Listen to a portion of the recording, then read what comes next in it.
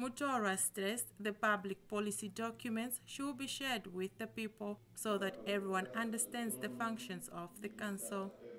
Public documents like the Constitution of the country,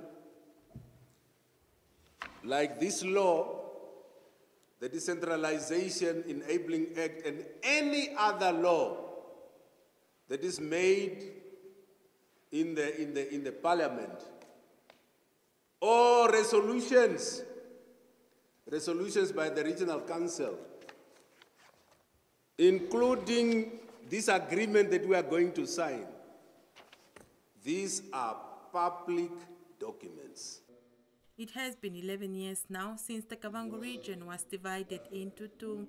Kavango West still depends on Kavango East for most of its activities. The chairperson of Kavango West Regional Council, Joseph Sikongo, commended the ministry for decentralizing some of its functions. He assured the ministry that the council will use every material entrusted to them for the development of the region.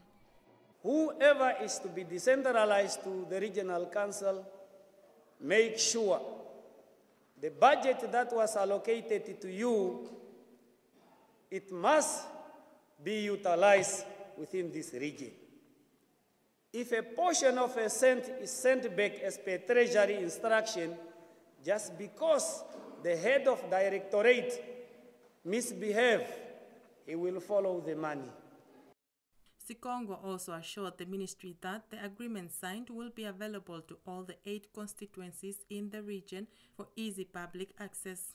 The Minister of Urban and Rural Development, Erastus Utoni, reminded the Council of its responsibility towards its maintenance functions. Utoni said his office will only help when and where it is necessary.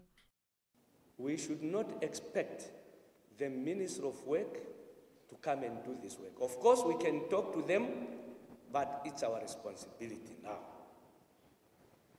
And we want to see Kavango West region, a nice region with shining, infrastructures. Of course, we try our level best through our ministry in terms of resources to send the little that is there. And of course, Ministry of Works will also do their best to see how they can also allocate little through their budget in terms of maintenance, but your department responsible for maintenance should also be serious. The handover of functions was signed by the Minister of Works and Transport, Mutorwa, Urban and Rural Development, Utoni, as well as Sikongo, the chairperson of the Kavango West Regional Council. Elizabeth Mwengo, NBC News, Nkurenkuru.